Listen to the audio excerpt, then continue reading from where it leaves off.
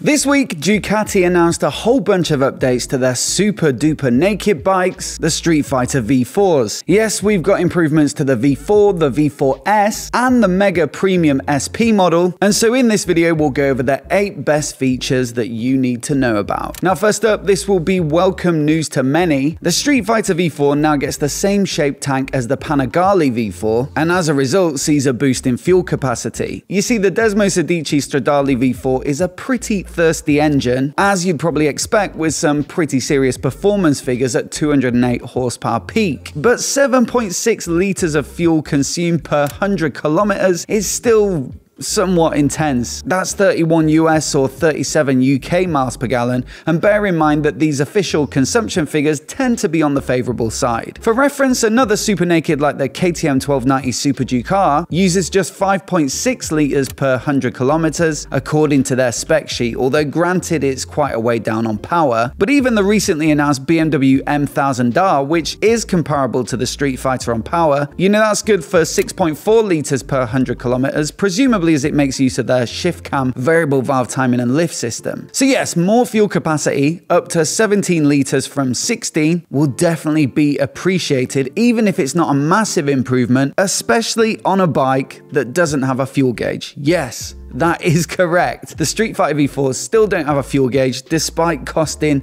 21 grand and upwards. At least you can take some comfort, quite literally, from the fact that the Panigale V4 fuel tank is also said to provide better ergonomics for the rider, so more support under braking and better grip for your legs through corners. So at least that's good. Now, another change for 2023 is that the Streetfighter lineup now comes as standard in the monoposto setup, i.e. single seat, so no pillion seat or pegs fitted from the dealer. And it makes sense, the majority of riders will be solo on a bike like this, and only the bravest of passengers will be willing to climb aboard that miniature perch with 208 horsepower of V4 madness about to propel them into another dimension. That said, if you do find someone willing to undertake such an experience, the pillion seat and footrests are supplied as standard equipment. Presumably they come in some sort of goodie bag or something, and so you can obviously swap the seat out and bolt on the pegs to make that accommodation. Realistically though, this is a one-up track machine and for sporty road rides, and so the geometry has been evolved in line with the new Panigale lineup. So the main tweak is that the swing arm pivot has been moved up by 4mm, and this is said to improve the anti-squat action, which Ducati say helps the rider thanks to greater stability,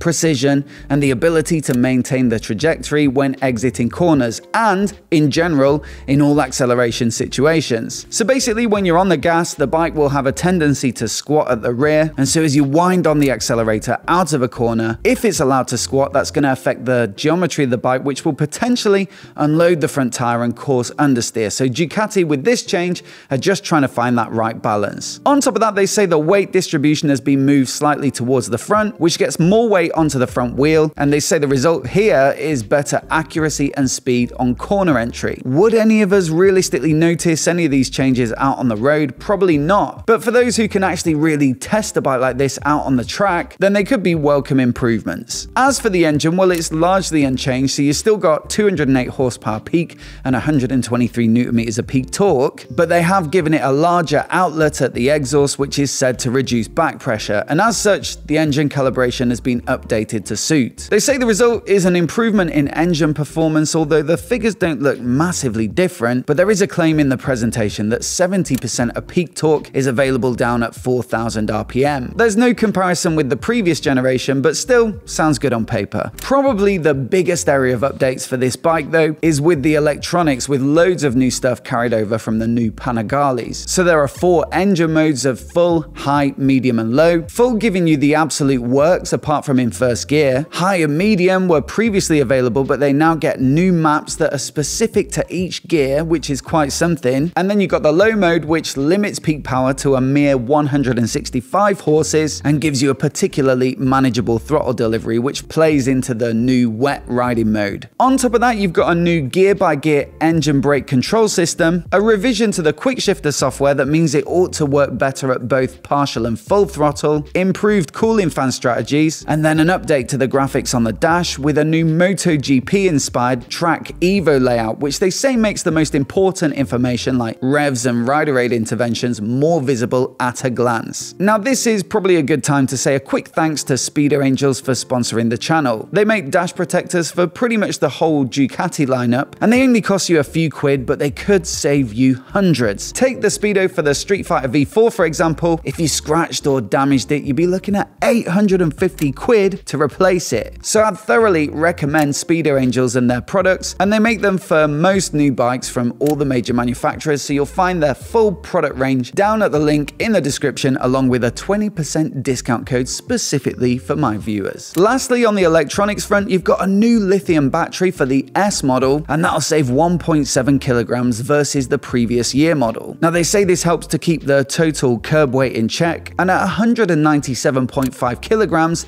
that is indeed about the same amount down on the previous generation. I mean, it's not a huge margin of improvement, but at this price point, you'd probably expect a lithium battery. From a styling perspective, it's still largely the same, and it's got those distinctive looks with the DRL at the front, but there are tweaks to the bodywork and graphics, so you can see some changes to the tank shrouds to accommodate the new tank shape. We've got a blacked out finish on the radiator surrounds, and then bolder graphics for the Ducati and V4 logos, which follows on from a similar approach on the new Panigales. The standard Streetfighter V4 starts at £21,095, and that one comes in the Ducati red only. The Streetfighter V4S gets a few upgrades like some lighter forged Marquezine wheels and the electronic semi-active Öhlins suspension, and that one comes in at £23,195, also available in the red, but there's now this rather nice grey Nero finish available with some pops of the Ducati red on the rims and logos. For anyone who thinks that all sounds a bit basic, then there's also the updated SP model, which is of course called the SP2. £30,595, so what do you get for your money? Well, for a start, you've got all of the updates above for the 2023 model year, plus some even lighter split 5-spoke carbon wheels, so that's another 1.4 kilograms save versus the S model, super top-end Brembo Stylema R brake calipers, an STM Evo SBK dry clutch, an Öhlins suspension setup that's identical to the Panigale for a more sporty ride, adjustable foot pegs, a carbon front mudguard,